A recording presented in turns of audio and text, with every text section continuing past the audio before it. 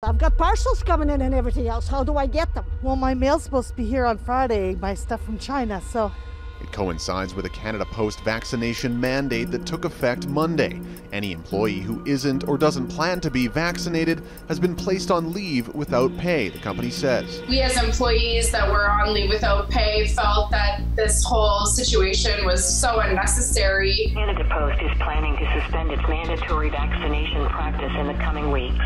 When you're going back owing thousands of dollars to your employer after you were forcefully put on leave without pay.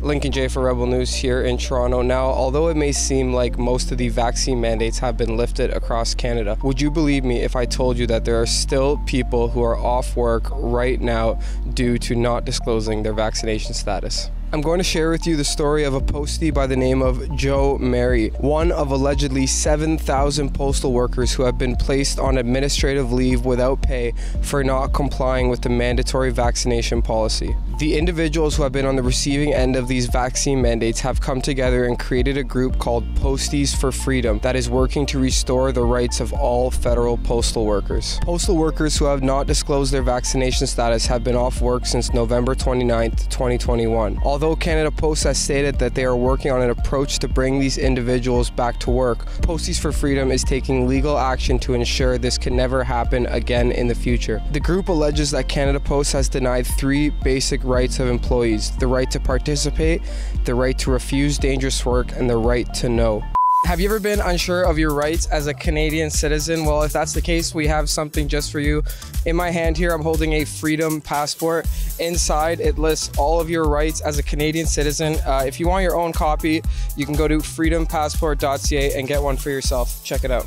We're going to speak with Joe Marie and find out more about this group called Posties for Freedom. Let's check it out. My name's Joe. I've been working at Canada Post since I was 18 years old, so for a long time. And my background there is really started in customer service, and I'm still in customer service now, but you know, this situation that's been brought forward since November has put some of my peers and my colleagues on leave without pay, thousands of them, and what was happening at the corporation was you know, a good reflection of where I have been working since I was 18. So we came together in November. We started, you know, trying to put some pressure on the system to reconsider its decision to impose such what we felt was extreme measures that had very little data to support it. We as employees that were on leave without pay felt that this whole situation was so unnecessary,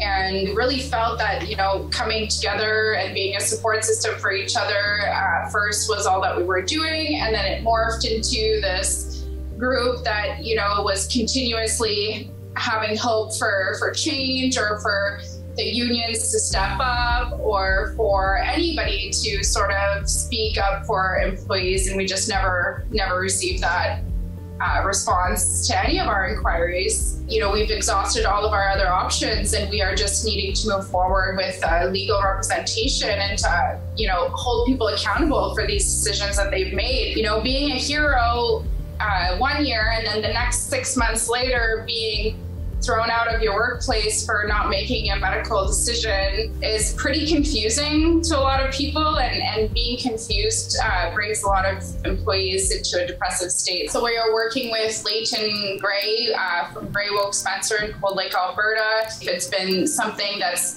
helped us feel that finally we have somebody who's speaking for us and who's going to do the right thing. I just want to be clear that there are a lot of postal workers who are vaccinated. They just choose not to share that information because in the past, you know, some very private medical information can be breached. There can be so many things that can happen. So a lot of postal workers just on principle did not want to disclose their vaccination status. So whenever Canada Post decides that, you know, they will bring us back in a safe and orderly fashion, they have also indicated that our pensionable arrears are going to be collected, meaning that we're going to owe thousands of dollars for being on leave without pay for 6 months, because during this 6 months, you're still accruing pensionable earnings, you're still accruing some benefits, even though you don't have access to them.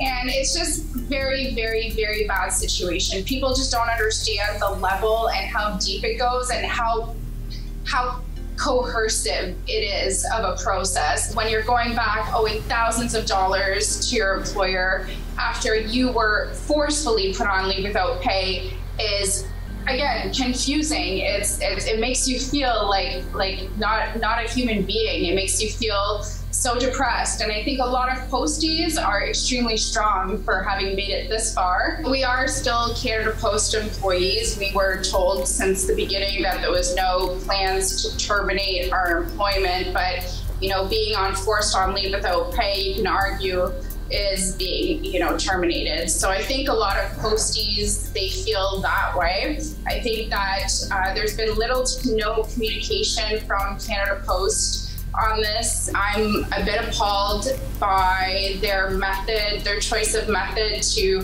contact employees to come back through an automated call. Canada Post is planning to suspend its mandatory vaccination practice in the coming weeks. We recognize this has been a difficult time and acknowledge the toll it has taken on our employees. Canada Post employees currently on leave without pay will be welcomed back to work once our plans are in place.